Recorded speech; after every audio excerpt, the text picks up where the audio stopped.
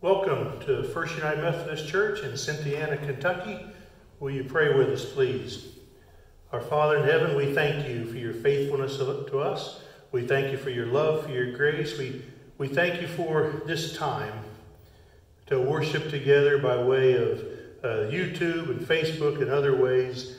Will you move in a wonderful way on our behalf? Interrupt this coronavirus. Will you disrupt its spread? Will you deliver us, please? We thank you for your healing touch. We know that there is healing in the name of Jesus. There's healing in the blood of Jesus. Will you bring that healing and that recovery to our community, to our state, to our nation, even to our world? We trust you. We offer ourselves to you in Jesus' name. Amen. Samantha.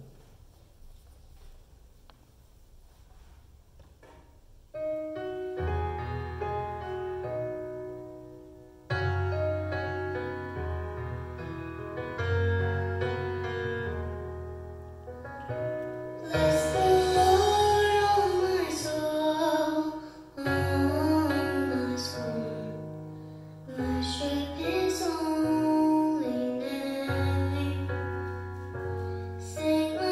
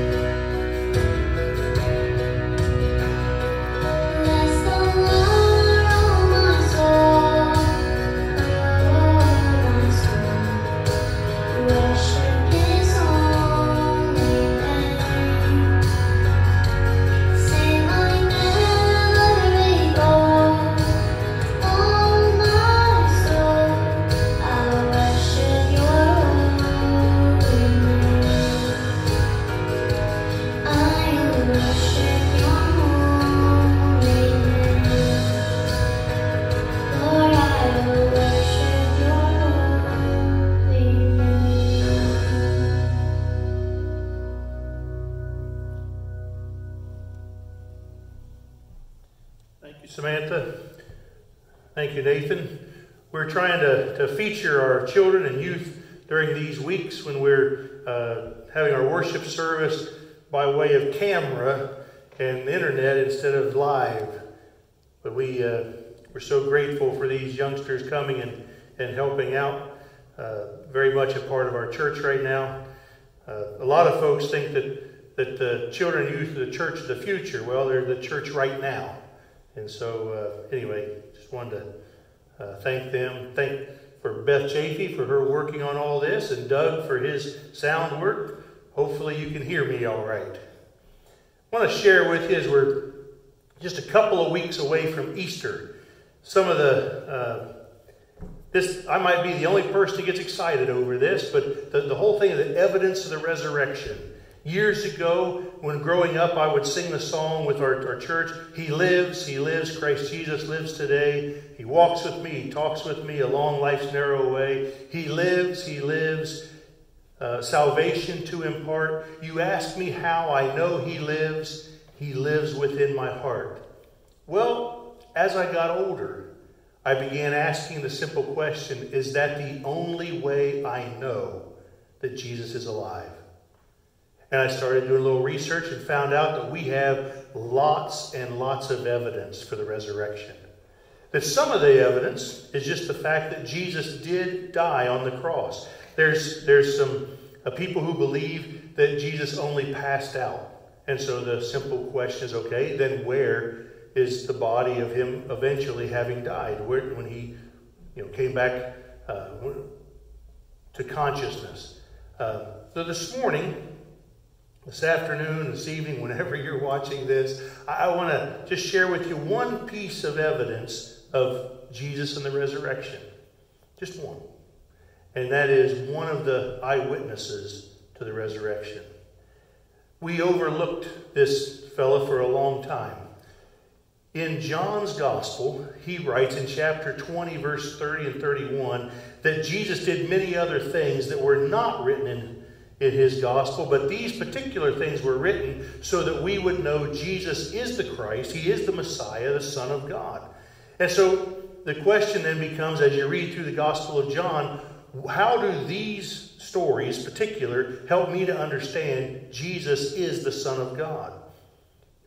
Well, these particular details, out of all the ones it could be, why these? Well, it just so happens that John is the only one. Matthew, Mark, Luke, John. John's the only one that records for us the gentleman who took Jesus down off the cross. We see there in chapter 19, verse 38. After these things, Joseph of Arimathea, being a disciple of Jesus, but a secret one for fear of the Jews, asked Pilate that he might take away the body of Jesus, and Pilate granted permission. So he came and took away his body.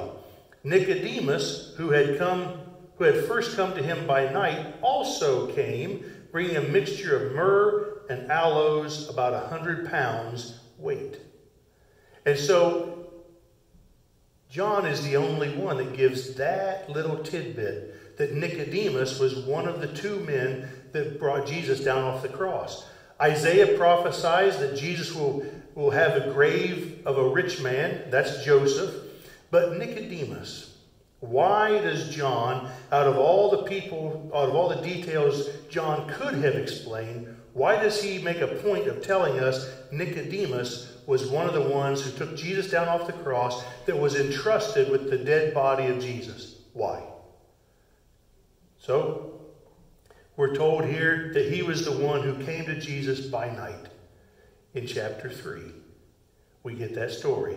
Nicodemus comes and says, we know that you are from God because of all the miraculous signs you do. And then Jesus' reply is, truly, truly, I say to you, you must be born again. Well, and that starts the whole conversation between Jesus and Nicodemus. And Nicodemus is telling him, I don't understand these things. I don't understand the whole thing about the Spirit. And Jesus says, well, it's like the wind. You see where the wind comes from and where it's going, but you don't see the wind itself. It's just like the Holy Spirit. And so in that conversation, Nicodemus says, I don't understand. And Jesus' reply is, are you the teacher of Israel and don't understand these things?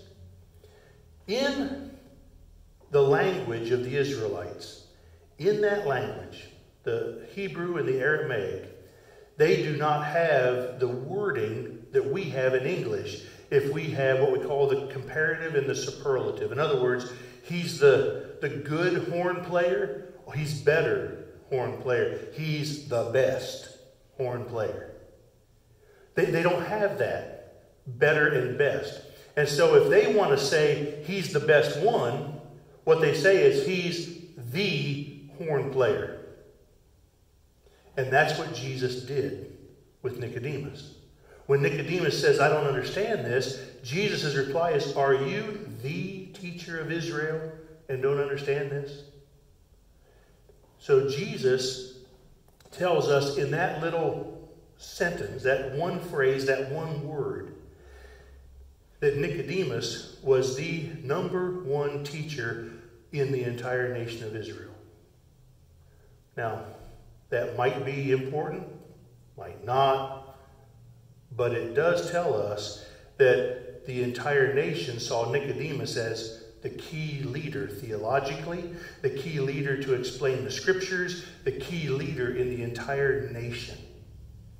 And so this is the one that we're told later came to the Sanhedrin. The Sanhedrin was meeting. They were all trying to figure out in chapter 7, we read this, where they were trying to figure out how to trip up Jesus. And Nicodemus said, well, why don't we bring him in and listen to him ourselves firsthand? Because we don't condemn anyone who we cannot hear for ourselves. And so they simply scolded him in reply. But we can see the pattern that Nicodemus is leaning more toward Jesus, leaning more toward becoming a disciple of Jesus. So in this point, he is a disciple of Jesus. He is taking him down off the cross. However, he's also the teacher of Israel. And so it's very simple. When Matthew records for us that Jesus died, and when the Sanhedrin came to the guards and said, we want you to do this. We want you to tell the officials that the disciples came and stole away the body while we were sleeping. Now, I want you just to play that scenario with me for a moment. The guards say, the disciples came and stole away the body. The disciples reply with, well, how could we? Jesus' body was in the hands of your number one teacher. So in all of the possibilities, God made sure that the dead body of Jesus was entrusted into the hands of the number one teacher of Israel.